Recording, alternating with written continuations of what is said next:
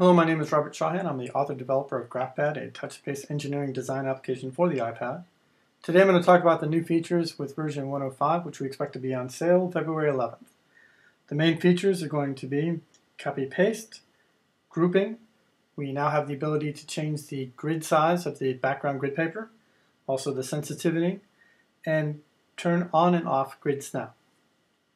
GraphPad is a points-based system, and so we're going to do most of our manipulation in points. In order to copy a set of objects, we'll just go to Points, create a selection area. If we press and hold inside that selection area, we will get a pop-up menu, and we can now select Copy. In order to paste, we just go to a blank portion of the screen, press and hold, we get a Paste menu, and press Paste. Grouping is done the same fashion. Basically, we would just create a selection area, press and hold, select Group, and now we'll notice we have two additional points. We have a purple point representing the center, a line, and then a handle. And this allows us to manipulate the group. So by grabbing the handle, we can actually rotate. By grabbing the center, we can move.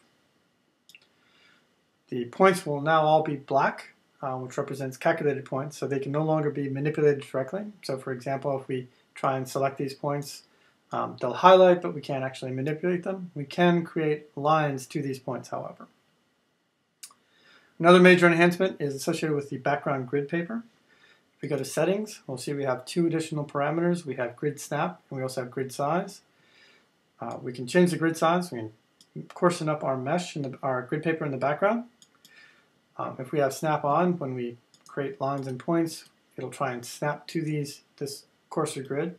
And so here, as we grab this point, we'll see that it's going to pop to each corner. That's going to make it easier to create straight lines and our dimensions as well. A lot of our final work, we're going to want to have the ability to turn this feature off, and so we can go and select grid snap, turn it off, and now things will move very smoothly between the points. Go to points mode, grab the point, and now we don't have that popping action. We also have the ability to create a very fine mesh, so we'll go slide this all the way over, and we have very, very fine dimensions. And again, we have grid snap turned on. It'll snap to these finer points. We have the ability to copy and paste between different pages. And so on the next page, we have a countertop design, which is just slapping the stovetop. So what we're going to do is we're going to copy and paste. So again, we'll just create our selection area. Press and hold, copy. Now we go to the next page. Find a blank portion of the screen, press and hold,